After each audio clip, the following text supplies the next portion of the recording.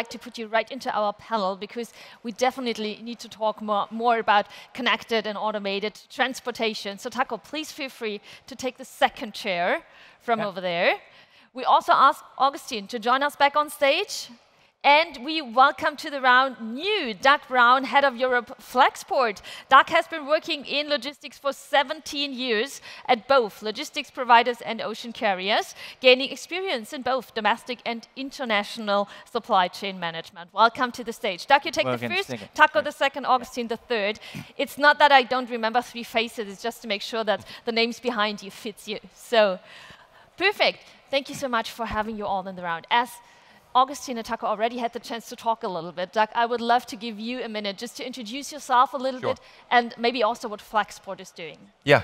Just to get to know you a bit better. Thank you. Yeah, no, great to be here. My name's Doug Brown. I'm the head of Europe for Flexport. Flexport's a 9-year-old digital freight forwarder that basically we've developed and operate our own cloud-based platform to move goods. So in terms of mobility, we're more in moving cargo than people, which is a little bit different, I think, from what Augustin was talking about, but probably more similar to Taco's sphere.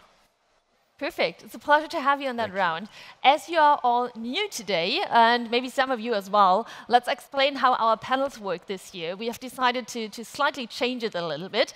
So I have prepared 4 topics for you, but unfortunately in 20 minutes you can imagine we just have time for 1 or 2.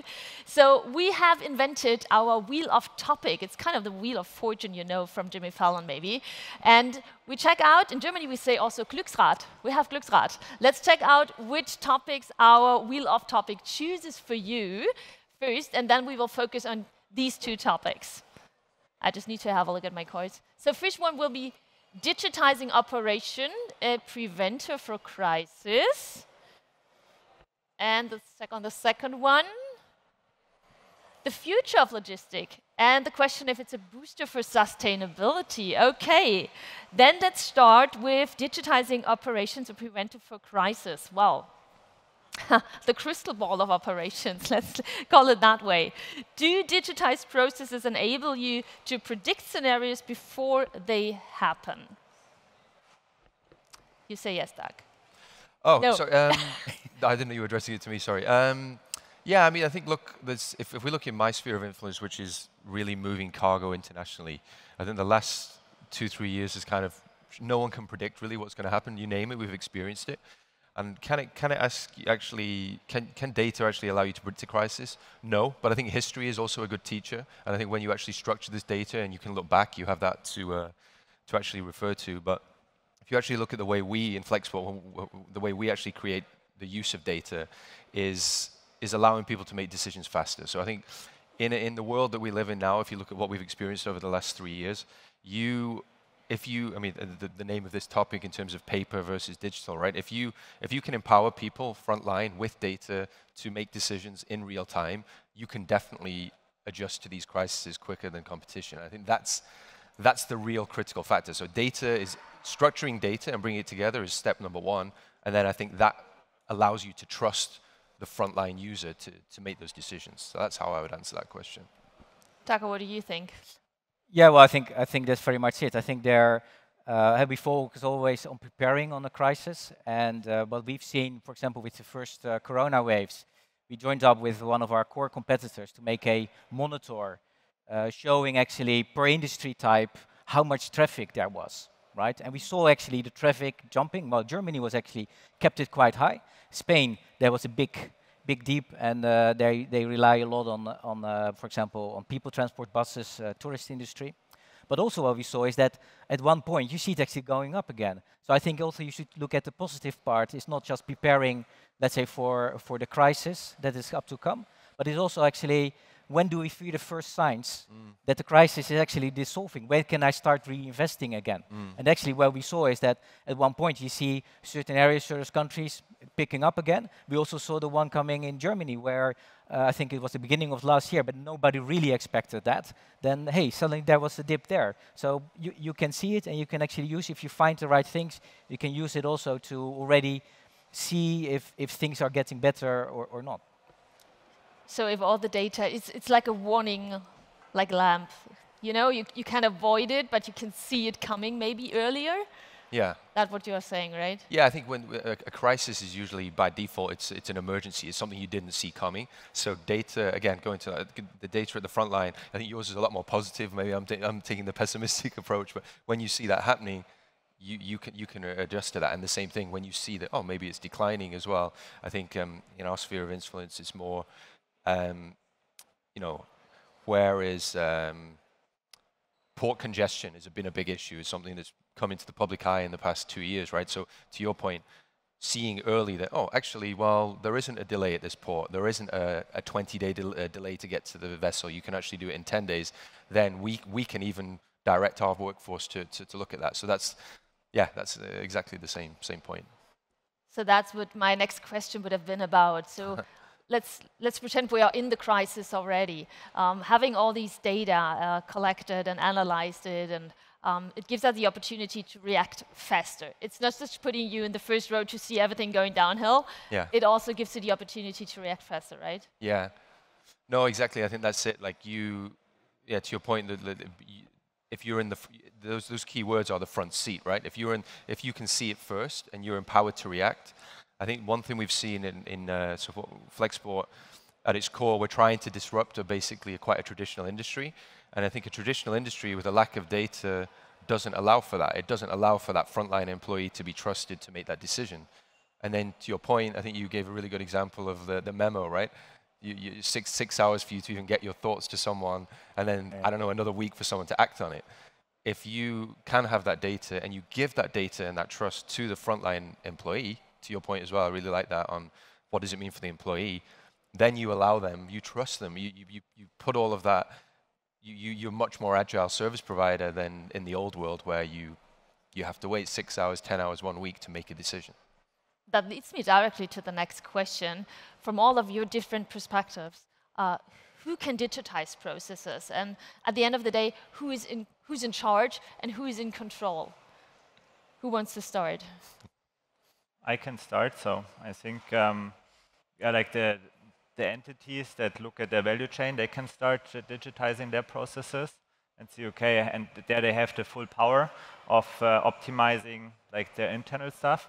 But I think it's also important then to go the next step and look at the like steps in the value chain before and also after to digitize this as well. And then I think that the key part is to bring everything together, as Doug mentioned, so that, I mean, data is just one part, but you need to synchronize them, put them together in one data lake or one data warehouse, enable the people then to work with it. I think that's how like you can attack or like challenge or find a solution for this challenge. Yeah. I think you need to really look at what the benefits are of the data and who benefits from it. So I already mentioned the point that the starting point, one of the starting points are the employees. See how you can actually find and improve their work, their daily tasks. But what you see very often in companies is that there's different departments with different objectives, right? And one department is usually the person that start there and they come with the digitization and all the kind of systems that they want to build around that, very often driven together with IT, but they have their point of view. And you need to find the point of view with the others because very often the real benefits are somewhere else, right? So if you, for example, digitize the whole environment around the vehicle, right? You can probably reduce your cost, your fuel cost. That is one view. But the other view is actually that you improve your productivity of the vehicle. You can do more jobs. You need to plan that. You can actually extend much more. And the funny thing of doing more jobs is actually you probably also use more fuel. It's not maybe necessarily better for the environment, but it's a different fuel. And I think there's always a challenge. You need to find all the different stakeholders in your company to make it happen. But for me still, and that was my point, is the employee, if you don't find it for them, you will not be successful. And I think you need to take the employees with you and explain them the benefits and so on. Exactly. So based on my experience, they often very like fears, okay, my job will be gone if you digitize the services, but you explain then the benefits and how like their situation is improving. I think that's also like a crucial part then of the digitalization. Doug, you want to add something? No, I think I agree with everything that was said. I think from the employee perspective, a good example of this that a lot of companies have gone through. There's multiple companies in the world now, and even ones that I've worked for, that have this mantra: let's say for Salesforce, right? Adopting a that's a very primitive example of adopting a software where a lot of companies will say, hey, if it's not in Salesforce, it doesn't exist. And that's a very top-down, it's not a very motivating direction, to your point. But then when you say, well, why do you do that? So people can plan demand, people can forecast from it. So then the finance, everyone has a buy-in from it. So you do, digital adoption is the, digital adoption of a software or a process, it needs to be sold to the employee of why do you have to do that? And to your point, if we take the internal company example, you really have to find what that means for everyone. And I think if I take, that's more an internal example, an external example with the Flexport, where we have a cloud-based platform, we're trying to connect parties. So what we're actually trying to do is, what we actually admit to is say, well, the supply chain has a lot of different data. We're just going to ingest it and try and structure it so that it's useful for you as a finance manager, you as a procurement manager, you as a logistics manager. And it's really structuring data and then, for want of a better word, selling it to that individual user. So. Yeah, at the end, we are all with Taco. It's not only important that we see the benefit for the employees, it's important that the employee sees the benefit for the employee. Perfect. So I don't think anybody in this room is new when it comes to digitalization, but as you are all very, very much experienced, I would like to ask that question, where do I start? I mean, what do I need and where do I start when I have a company and I want to start digitized processes? Your tips. Taco, go first. Yeah. Well, I think, and I've seen, for example, with customers, how do they do that, right? And the successful ones. And of course, there's all big projects, and you do all those kind of things, and where to start.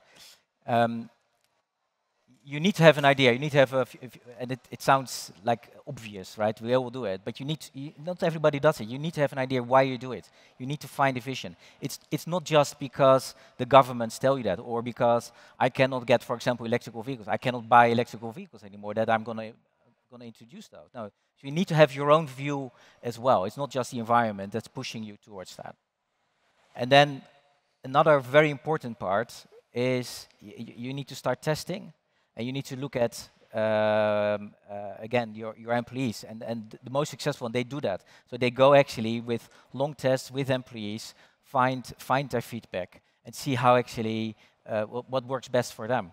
And how have the dialogue with them. How can we make this successful in our company?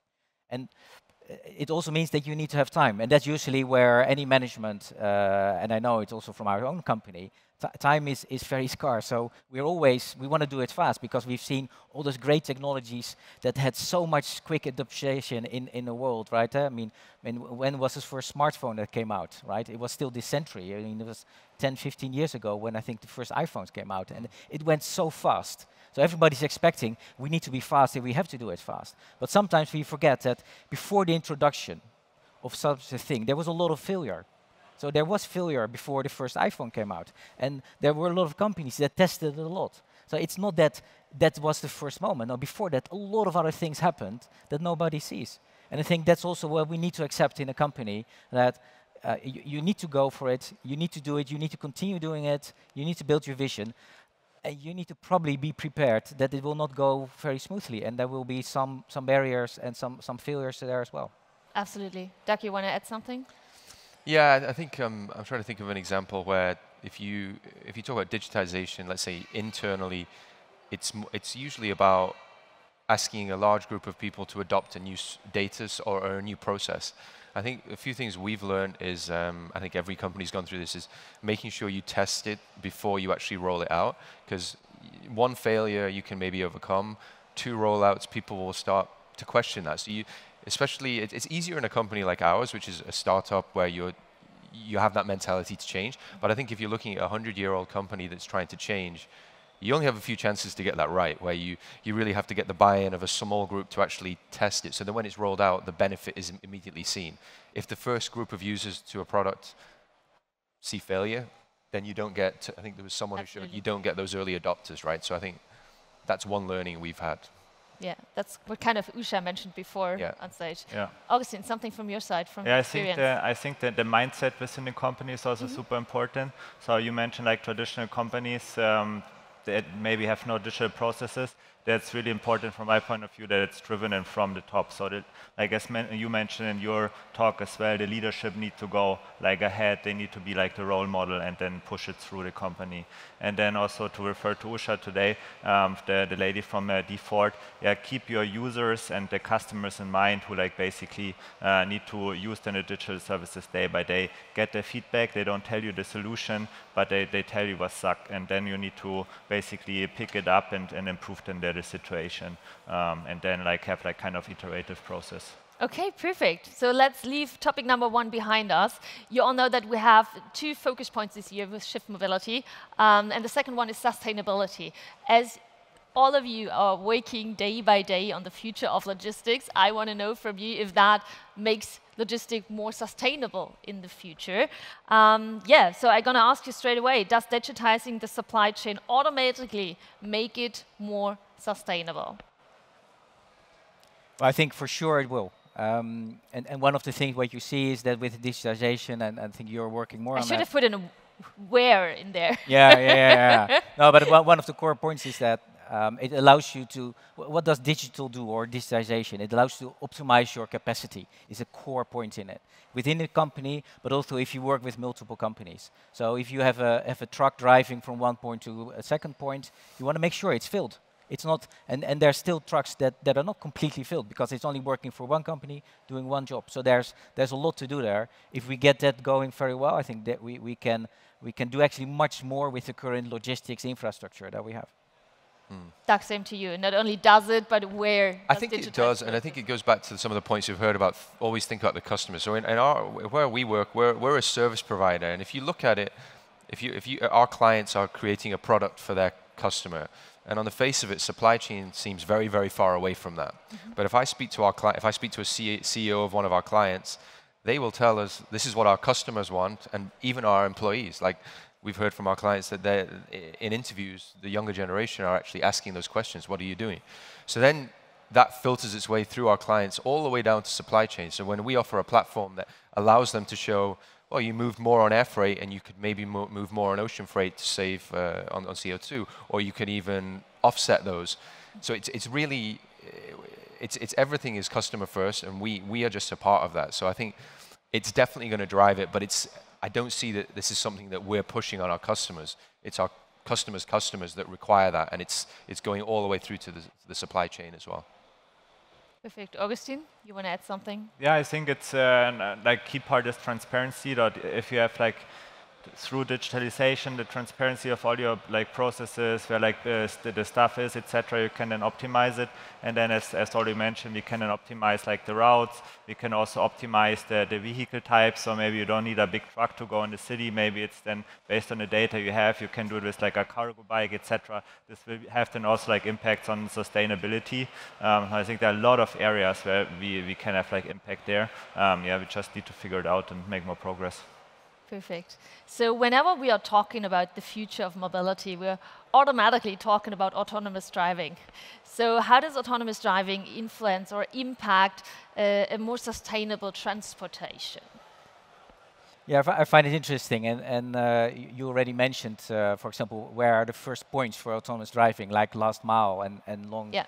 And what the interesting point of that is that if you look at the concept, and you still have somebody in the car, it basically changed the job of the person, right? So you are now a professional driver, but your driving is maybe not the first point anymore that you're doing, but you're still in the car and you're at work.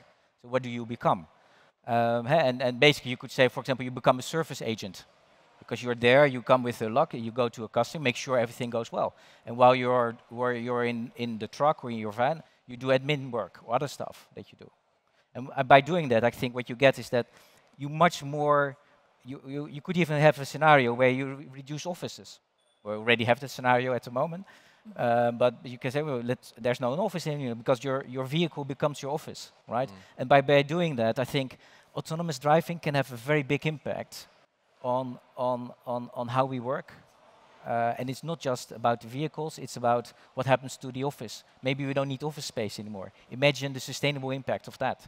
Or an office is actually your car, so you can actually be there everywhere. You don't need to drive there anymore. So I think there is a lot of change doing that. On the other side, it could also increase your overall productivity.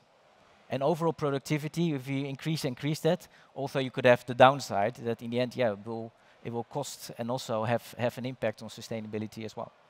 Yeah.